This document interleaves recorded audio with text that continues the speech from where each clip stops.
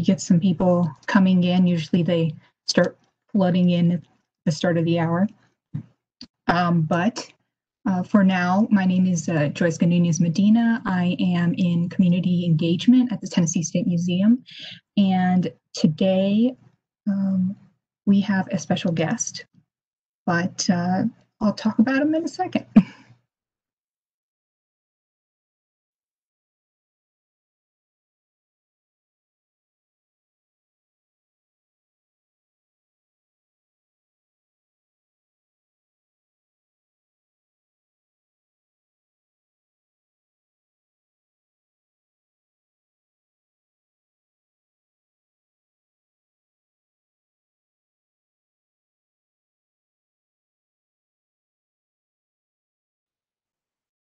All right, so once again, I am Joyce Nunez Medina, and today we have Dr. Daryl Carter, and he is a professor of history at the East Tennessee State University, and he specializes in 20th and 21st century American politics with a specification or a specialization on the role of the intersections of race, class, and gender and how they play into political history.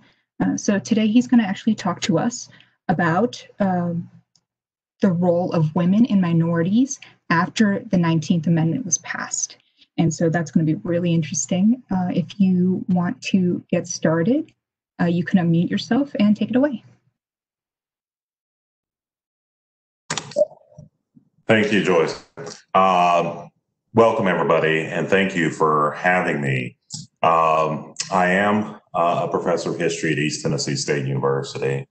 My first book was on President Clinton, and it's entitled Brother Bill, President Clinton and the Politics of Race and Class. And so I spent a lot of my time looking at American politics and a lot of my time looking at how social issues, how class issues, how gender issues and race issues impact that. And so as we get started today, I first want to say welcome, but also want to say happy Women's Equality Day. And I'm going to give a more general overview and look at some of these issues regarding women and the right to vote, both in Tennessee as well as in the country at large. And so as we get started here, I think it's important for us to think about the fact that we're 100 years past ratification of the 19th Amendment, and we are more than 50 years past the passage of the Voting Rights Act. And yet today we are still dealing with issues of access to the ballot, issues regarding who can vote and who can't, issues regarding states that are arguably, depending on your point of view, making it harder for people to vote, issues in some people's mind regarding the protection of the ballot box, right, and the protection of the vote. And so these issues are not just past, but they're present, and how we deal with them going forward is going to be very important. So we can look toward the past to kind of get an idea, an understanding about our own time, as well as understanding other people's time. So if we were to go back to the nation's founding, understand that most people are going to be excluded from political power. This includes most whites. It's going to include all slaves, free blacks. It's going to include white women, Native Americans. All of them are going to be excluded from the political process, from political power, from the right to hold public office, things of that nature. And so I point this out at the very beginning because often, and I see this with my own students, there's a common myth that goes around that the country was always like it is now, and it just simply wasn't.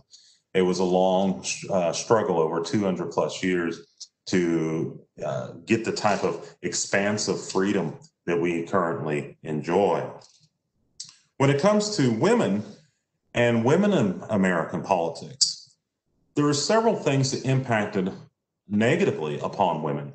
One is the belief widely held in the 1700s and the 1800s that women were inferior to men in all respects. This includes intellectually being inferior to men. This is also a religious thing in the sense that there's religious opposition to it. If you go to the New Testament, you can see where Paul talks about he does not allow women to speak, right? And that women should not speak. That type of scriptural interpretation is going to be used as well to prevent women from entering public life in a meaningful way. And that women lacked temperament. They lacked the intellectual temperament to engage in public life. That women were simply inferior, they were emotional, that they were incapable of rendering decisions on matters of great public importance. Finally, on this issue, that women simply belonged in the home, that whether it's a religious standpoint or a social or parental issue, that women belonged in the home and that was their rightful place. And so these beliefs about women that we find archaic, that we find offensive today, undergirded much of that opposition to women in politics and women gaining the right to vote. But I also like to point out here that while these things were extremely important, okay, there was something else that impacted people's beliefs regarding women and politics. And those issues had to deal with power, raw political power. Who has it and who doesn't?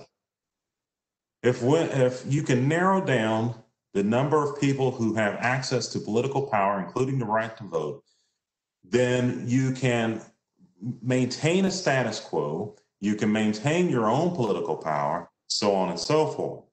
So these practical concerns of having to deal with women in the political space are very important to understand.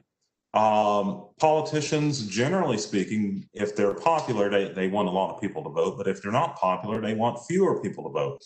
On top of that, when you're talking about spending precious resources like time and money to campaign for people to vote, if you can, lop off a certain part of the electorate, then it makes it a lot more efficient and cost effective for you in terms of campaigning. So if you were to look today, you'll notice that both of the two major political parties spend a lot of time maintaining voter records. They know who voted, when they voted, when's the last time they were at the ballot box, what elections they voted in, things of that nature. And so they can decide, for example, in Nashville, Tennessee, or Memphis, or Johnson City, or Mountain City, they can see, okay, this part of the city has a high voter turnout, this part of the city does not, so on and so forth. So I point that out to say that, yes, there are issues regarding religion, there's issues regarding, supposed inferiority of women, things of that nature, but it's also simply an issue of power, maintaining power, and practical concerns as well about restricting ballot access. And so you can see those types of concerns going all the way back to Seneca Falls in 1848, in which resolutions are adopted, including arguably the most controversial regarding voting. And it's something that pops up through abolitionism, throughout the Civil War, and of course, all the way through the end of the century and into the Progressive era. So I do want everyone to kind of bear that in mind.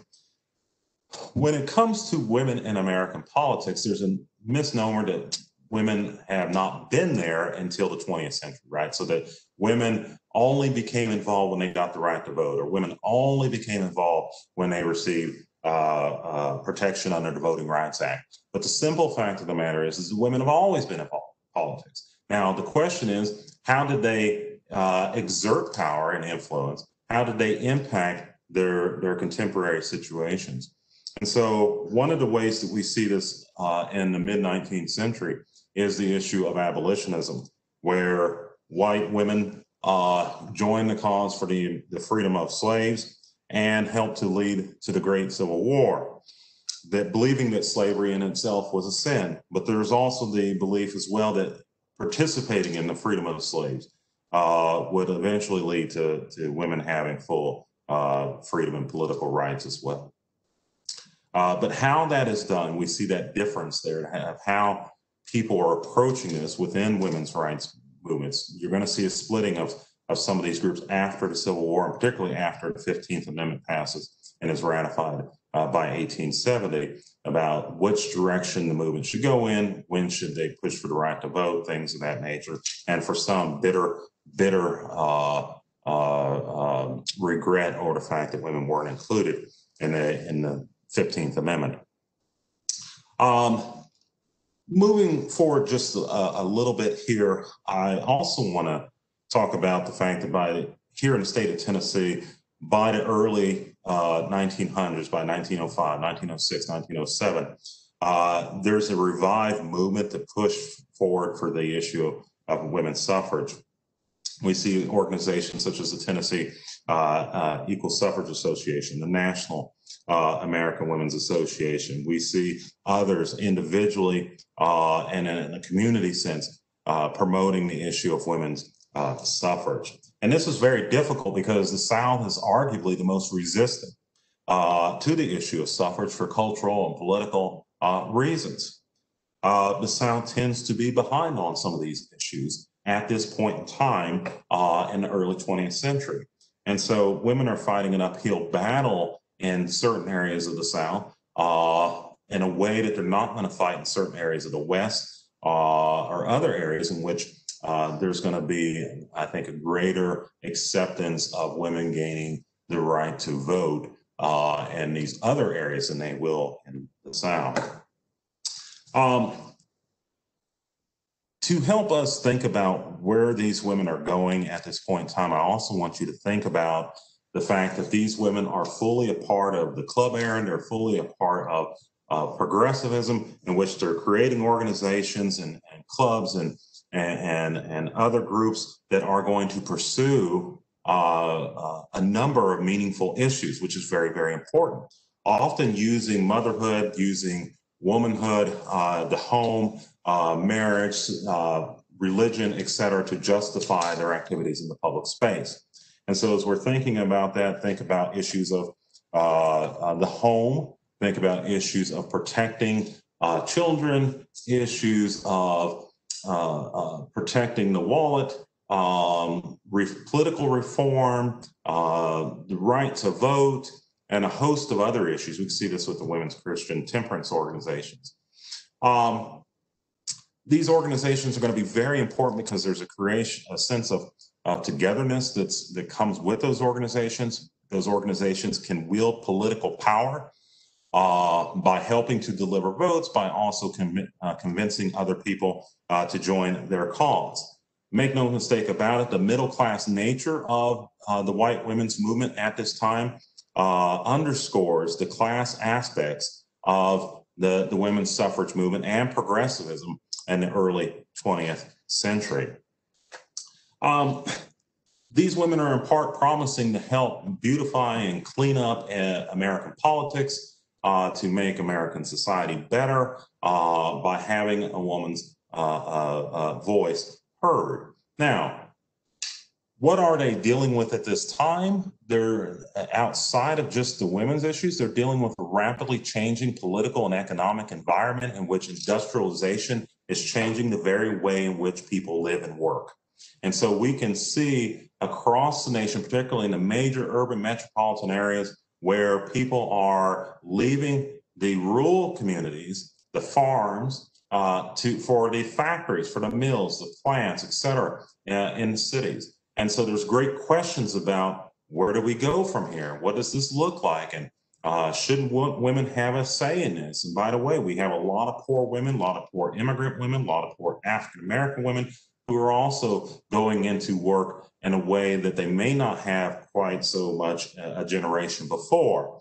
So there's great questions about what America is going to look like here at the dawn of the 20th century. For African-American women, it's a little bit different. And so I want to move into this area now as we think about Black women, because they're often excluded from discussions of suffrage, from the 19th Amendment, and from women's rights discussions as a whole. And so when we think about African-American women, there are some differences here. One, African American women tend to be in a position economically, materially, educationally inferior to that of whites at that time due to massive and stringent Jim Crow segregation through court rulings, through the violent white opposition of the South, so on and so forth. And so Black women are trying desperately to handle a number of issues in addition to what white women are doing at that time. And so they're struggling with that. They are also struggling with the fact that many white suffragists are fully committed to the idea of separate but equal and to the idea of Jim Crow, in part because of racial concerns, but also in racism, but also because they believe that if Black women are fully brought in to the movement, if Black women are given prominent roles, if this becomes a biracial type of situation, then it would come at the cost of white women gaining the right to vote. Even the League of Women's Voters tends to operate in segregated units.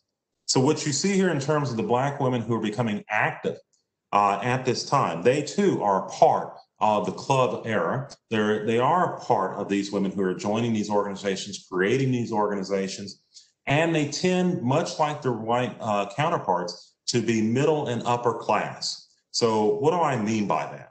For African American communities, it's a little bit different for some of these issues. So let me discuss this briefly as we talk about the turn of the century. These African American women tend to have greater access to education and educational resources than the average African American at that time. Two, they tend to be rather new in terms of their class status. They haven't been there for long.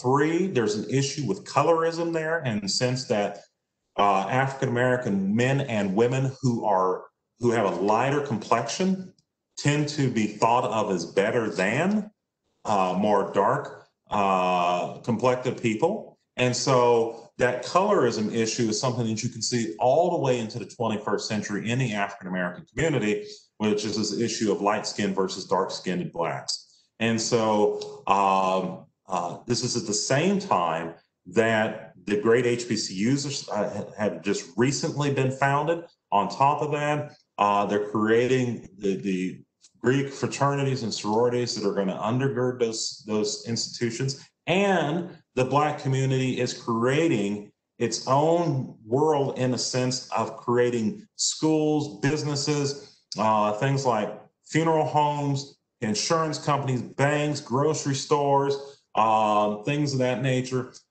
because of the desperate need for economic development, but also the fact that because of Jim Crow, that color line often cannot be crossed, at least not by African Americans. And so at this point in time, you see that the class issue is going to be particularly important for African Americans, and we're still dealing with that issue today. So these middle class Black women are concerned with a number of things. I'll mention just a few. One, they're concerned about morality. They're concerned about the behavior of men. They're concerned with sexual morality. They're concerned with the raising of children. They're concerned with stopping lynchings. And by 1900, you have Jim Crow that's fully in effect. And so Black women are being forced into a public space in a way that they wouldn't have been 15, 20 years ago, in part because Black men are being pushed into what one historian called the nadir of African American life, which is Jim Crow has just totally decimated Black political activity in most of the South. And the Redeemers and others in the South have kicked out all the Black politicians by the beginning of the 20th century. So Black women are dealing with a number of those types of issues. And when they're fighting, for example, and Ida B. Wells is talking about this in Memphis, she's talking about this in Illinois, about the scourge of lynching. You know, they're doing it from a very personal standpoint of fathers, husbands, sons, cousins, uncles, and others who could be lynched, without any type of recourse. And so I do want you to think about that as well. Now, they are concerned with the issue of the vote. There's no doubt about it. And Black women are going to be, and Black women suffragists are going to be active participants and pushing for women to get the right to vote. But they want to be included in that, okay? They want to be included in that. And so as the lead up for Tennessee in terms of the ratification in 1920 is in, you see this deep issue of, religious, opposition to it. You see people who just don't want women to have the right to vote, but you also see something that's a recurring theme in the American South, which is the use of race as a bludgeon against any type of expansive movement for freedom. All right. And so what I mean by that is that if you allow women to vote, you will eventually have, of course, Black women voting, and we can't have that. So, it's probably not such a bright idea to have women voting, things of that nature. So white Southerners are warning about the increase of Black voters, and they're using in some conversations the language used in the recent past regarding Reconstruction, about the horrors of Reconstruction and Black rule and things of that nature. Some white women are complicating this by demanding or at least suggesting that there should be educational requirements and literacy tests and things of that nature for Black women to be able to vote. And so you see something that is, in terms of Black women and African Americans as a whole, something that is so much a part of the progressive era, which is we want reform, we want reform, we want reform, we want progress, unless it's for African Americans. Okay, so that's a recurring theme there that I do want to point out. The next part of that is the same time that white women are advocating for the right to vote in Tennessee, the nation is dealing with the effects of the First World War. The state of Tennessee and the South are dealing with a rise in racial violence. Okay, we call this Red Summer. We're not just here in the South, but in all parts of the country. You see dramatic beatings, lynchings, murders, assaults, rapes, and other type of illicit and immoral and unjustified activity against African Americans.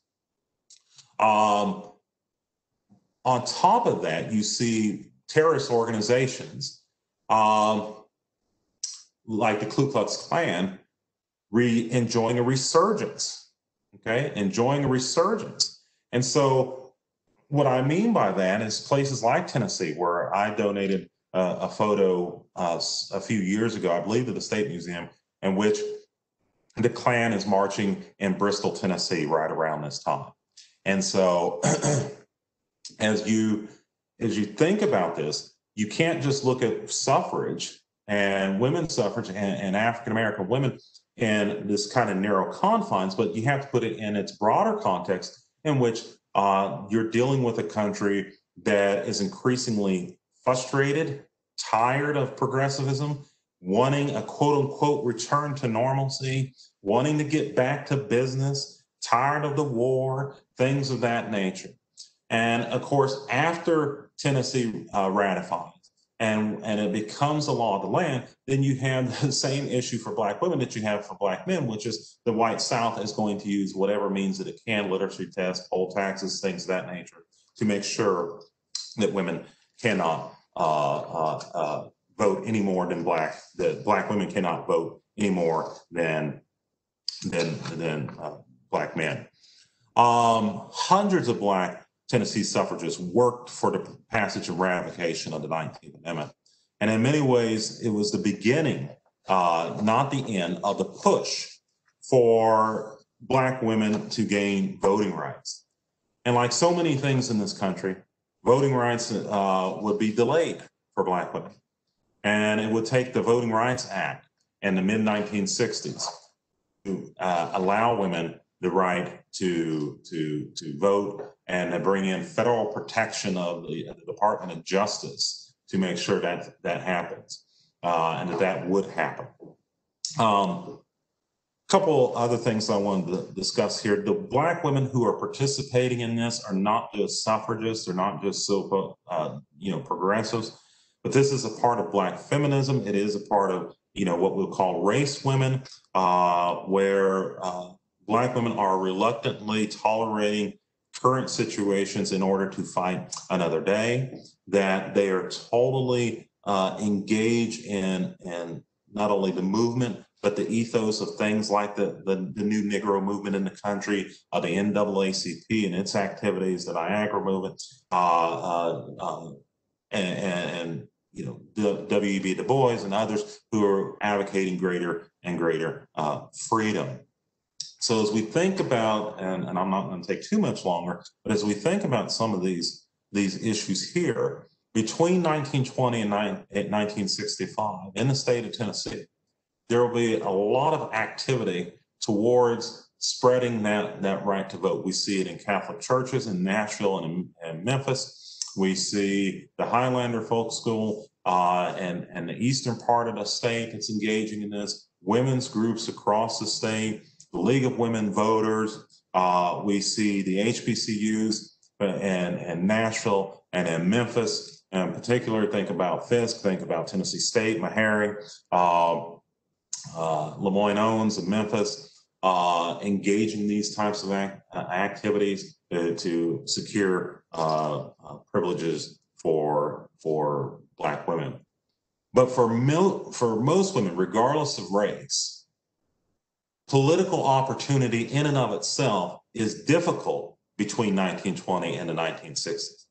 Number one, Tennessee remains a rural state for the most part, okay? A very rural state. And in terms of industrial development, while there is plenty that you can point out from Memphis to Elizabeth in Tennessee, the fact of the matter is it's going to take World War II to help promote, right, this issue of industrialization in Tennessee. And as that happens, starting in the early 1940s, late 1930s, early 1940s, during the Second World War and the issues with Oak Ridge, then you're going to start seeing the cities in Tennessee become increasingly liberal on social issues, public policy issues, things of that nature, as Tennessee goes from simply an agrarian state to a state that is diverse in terms of its economic components. Lastly, as we think about this, civil rights from the 1930s all the way into the 1960s in Tennessee, from places in Northeast Tennessee where I live to Knoxville and Chattanooga, Memphis, Columbia, Jackson, and other areas. These places are going to be very important going forward over the period of the next 40 years. And so Tennessee develops, and as it develops, women become increasingly a part of it. But unlike other states, you do not see the same number of women being elected, and I'll talk about that in the future discussion, to public office. In fact, Senator Blackburn is the first woman to be elected to the United States Senate from Tennessee. It was until the 1970s when you had a Congresswoman, Marilyn Lloyd, elected the Congress from Chattanooga. And so there's some challenges there. Okay, I'm going to cut it off here. But I do want to say thank you for having me, and I look forward to any discussion we might have.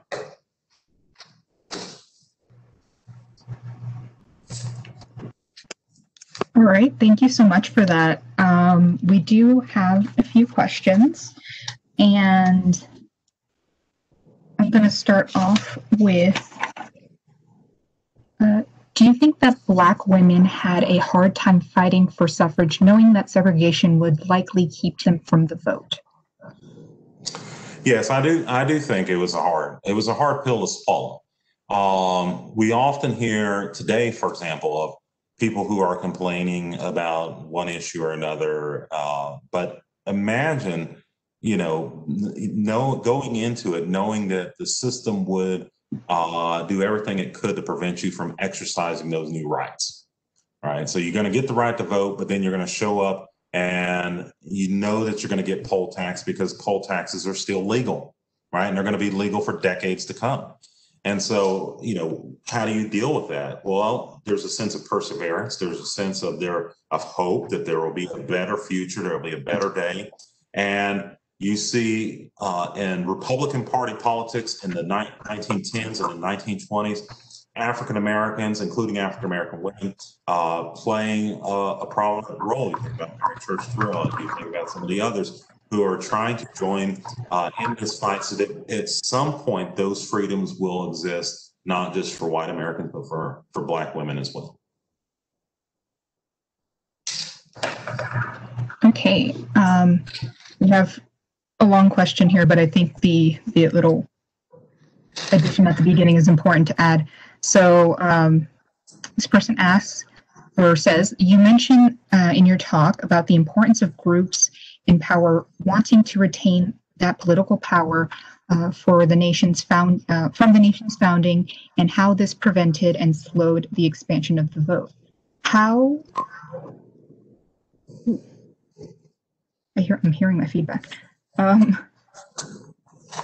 did politicians reconcile these actions with rhetoric supporting democracy and voting both in the 1920s and after? Okay, thank you guys for the question. I would say that there's a certain bit of opportunism on the part of certain politicians, right? That if they do this, then women will support them in public office, right? That women will vote for them, things of that nature. In fact, we see by 1928, which is really the first time that you really see a presidential campaign going after the female vote, right? When President Hoover does that, or then Secretary Hoover does that. So yes, there's always a desire on the part of politicians to support particularly voting rights for those groups that are going to support them, right? There's also a desire to limit other groups that are not going to be so supportive, right? And so you don't have to necessarily, ban them from voting. You could just make it so difficult that they can't vote, right? Or so unpleasant that they don't want to vote. So, for example, Black women, along with Black men, will be terrorized in the 20s, 30s, 40s, 50s, and 60s for trying to register to vote, trying to cast a ballot, things of that nature. And so it's, not to ramble on here, but it is tough to reconcile that. And so America is this, and Tennessee reflects this, is this competing interests that are always at each other's throats, right? And I would finally say on that, that we're still dealing with that today. Thank you. There's another one here saying, do you think if Black women were allowed to work more with the large suffrage organizations earlier on, that suffrage would have been gained prior to 1920? I think that's an excellent question. I will answer it this way. I will say it's possible, but one of the things that we see in American political history is that anytime there is an effort for fusion politics, the idea of bringing particularly Blacks and whites together, that there's this ferocious backlash to that, right? And so to think about this, there are groups as early as the 1820s that were promoting these ideas of kind of, biracial politics, right? And all the way to Barack Obama. When Barack Obama was elected in 2008, he's elected with a pretty large majority and a broad cross-section of people that included whites and Blacks, men and women, so on and so forth, all the way down the line. But within a year or so, opposition to Obama had not only rose up, but it had crystallized, it had formalized, it had organized, and central to that opposition was the race question, right? And so the issue was, he's Black, right? He's not from here, right? right? I mean, it was not centered on the very reasonable criticism of a lot of Obama's policies, but it was centered on the issue of his racial background. And so we see that throughout the 20th century. So, for example, if we're talking about the New Deal, the way that Roosevelt gets the New Deal through Congress is he basically gives up power in terms of how a lot of those federal programs are going to function in order to allow the South to make sure that blacks do not receive federal benefits or taxpayer money, while at the same time, white Southerners are able to benefit from those same programs. So fusion politics is very, very difficult. I often hear people say, how is it that, and I've had students ask me this, how is it that, all these people voted twice for Obama and then, they became the most reactionary type person by 2016? And I would say the same, we've seen this before. There's nothing new in that regard. It's easy to split up people along racial, gender, ethnic, religious lines, right? And so if you can convince people to focus on their religious or their ethnic or their racial identity, then they will forget about other aspects of their life and things that may be meaningful to them, like economic policy. So fusion politics is very, very hard, and it usually doesn't last that long when it does occur. Yeah, that's an interesting point. I think we have two more questions. This is kind of in your research. What forms of voter suppression have surprised you the most in your research in the past? Can you repeat it, please? What forms of voter suppression surprised you? Maybe I'm a little bit jaded on this issue. Nothing surprises me in this regard in terms of voter suppression in the past. Because it's as simple as this. If you are confident in your political platform and the policies that you're espousing, then you shouldn't have any problem with allowing the greatest number of people to vote. It's just as simple as that. But when you're trying to maintain your own political power at the expense of other people, then you become very, very concerned, right, with who can vote. And by the way, at the same time that the Tennessee is ratifying the 19th Amendment, okay, the nation is also in this very beyond Red Summer, beyond the violence that Black veterans are receiving when they get home. You're also seeing these immigration groups who are running amok through the country saying, if we let in these Slavs, if we let in these Jews, if we let in these Catholics, if we let in these others, these Asians, then it's going to corrupt American democracy. It's going to harm our country. And these organizations had existed since the early part of the Second Industrial Revolution, in which there was great concern about the immigrant population that was coming into the country. So when you look at the 19th Amendment, we can't look at it simply as an issue of just women, but it's also the context in which they are pushing for these issues. And this is why you can have, for example, white women on one hand saying we need the right to vote, expansive freedom, but on the other hand, we need to make sure that these people don't have the right to vote, so on and so forth. Right. And then on the other end of that, are there any forms of resistance that have surprised you or amused you? I know that when certain groups got together, they would put on pageants in order to raise money for poll taxes for the poor. And I thought that was really neat. Is there anything like that you find interesting? I haven't focused on that part as much. But I think what strikes me is the stick-to-itiveness of these groups over a long period of time. And so, for example, if you were to look at the protests that have been happening in the country over the period of the last few months, there's a righteousness to what they're trying to do, which is everybody should be treated as respectfully as possible and according to the Constitution. However, what many of the protesters right now don't get is how brutally long those fights were for justice, right? And that takes mental toughness. It takes emotional maturity. It takes training to recognize that we won't be able to get a full loaf now, but if we can get a little piece here, a little piece here, a little piece here, we can build it up over a period of time. You can see this, for example, with the NAACP and its campaign of court cases from the 1920s through the 1960s, where they almost systematically challenge every aspect of Jim Crow. And so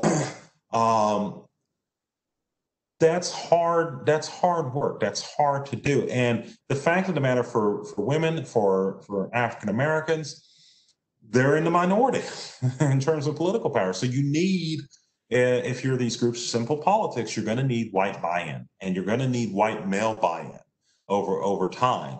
And so that is hard, but as time goes along, you'll be able to do that. And by the 1980s, you have white women who are openly saying we need more women of color, for example. In the movement, et cetera. We were wrong not to have more women of color in the movement. Okay, there's just one more comment and then we'll wrap it up. It says, thank you for explaining the larger context of African American women's perspective on the suffrage movement. Your explanation was one of the best I've ever heard. What type of research or interpretive approach is needed to continue to improve and expand the story? Thank you. Well, number one, I think, we've spent a lot of time since the 1960s as historians focusing on history from the ground up. And we did this for a couple of reasons. One, because most people's history was excluded because of what a lot of historians still refer to as the great white man history, version of history, which is what we focused on elites. We focused on people in power and things of that nature. But as a political historian, by the 2000s, me and a lot of others were saying, wait a second, people in power matter, right? And yes, you do have a relationship there in which, one is pushing the other. But political power, right, is exercised by people in office, just like political power can be exercised by people in the streets. And so my approach to this would be to incorporate the lives and experiences of everyday people with the decision-making, actions, et cetera, of people in real political power. For example, we can see this with Franklin Delano Roosevelt, who brought in his own so-called Black cabinet, which included a number of African-American women. And Eleanor Roosevelt herself became not only friendly with, but joined at the hip in a political sense with a number of African-American women, particularly between the mid-30s and her death in the early 1960s. And so understanding those relationships is important. We've done this in certain ways in regard to political machines and how there's a kind of responsiveness to, say, a boss tweet at the top to the guy on the street at the precinct level. We need to look at some of that a little bit more in terms of women's rights, African-American rights, so on and so forth. We've started to do that in certain ways in a very male-oriented way in the last generation with civil rights. In the 50s and 60s, particularly focused on Malcolm X, Dr. King, and other male leaders. But there's a lot more to do in that regard. And finally, I would say on that it's important for us to recognize that we only know part of the story. And so we're continuously trying to find more. And then I promise this is the last point. We're in the year 2020 now. There are a lot of these people who are dead, but there's still a lot of these people who are alive that can tell you things that happened in the 30s, 40s, 50s, 60s. I'm a huge proponent, and I've used it in my own research, of oral history. Getting these people on tape talking about their life experiences is important. For historians of slavery, for example, and Reconstruction, one of the most valuable archival records they have come from the WPA papers. These were children of slaves, former slaves, who in the 1930s gave all these interviews. And so we had an idea of, okay, this is what resistance looked like. This is how daily life existed, blah, blah, blah. It's how we know, for example, about the massive resistance that slaves put up, not just running away, but things like self-mutilation and breaking of tools and simply, doing something different. So there are, if we can use oral history to kind of document these things, right? This is what happened in Anderson County, Tennessee. This is what happened in Montgomery County, Tennessee. This is what happened in Lake County, right? Those things can help to inform and illuminate how things in the state of Tennessee took place and unfolded over a period of time, as well as nationally.